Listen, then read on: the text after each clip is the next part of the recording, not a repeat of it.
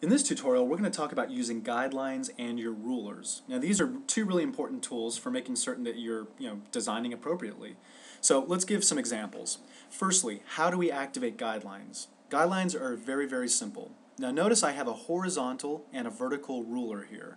Now anytime I click on one of these rulers, left mouse click and drag, I can create an interactive guideline. So I can always reposition this any way I'd like. I can go ahead and left mouse click and create a new guideline.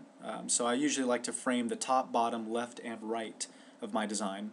Now I'm going to move to the left hand or the vertical ruler, and once again I'm going to left mouse click and I'm dragging. I'll go ahead and drop that guideline. Left mouse click and drag once again. So I like to use these guidelines to really frame or establish a sense of space so I know exactly what area I have to work with.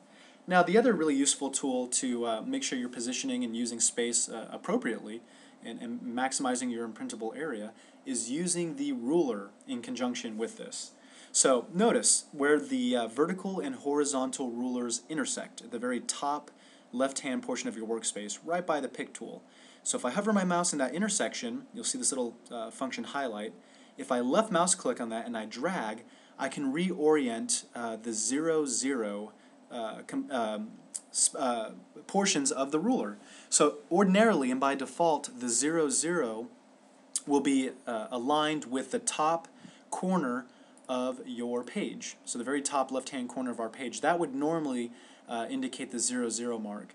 But we've just recoordinated that to match our guidelines. So now I can measure, and I know this is the 0 point, and I know that if I move my guideline over to the 6-inch space on the ruler, I know that that's exactly 6 inches.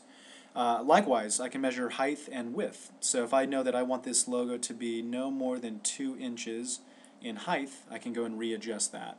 So now I've positioned my guidelines, and now they correspond to a unit of measure, so now I can confidently readjust my logo to fit that printable area.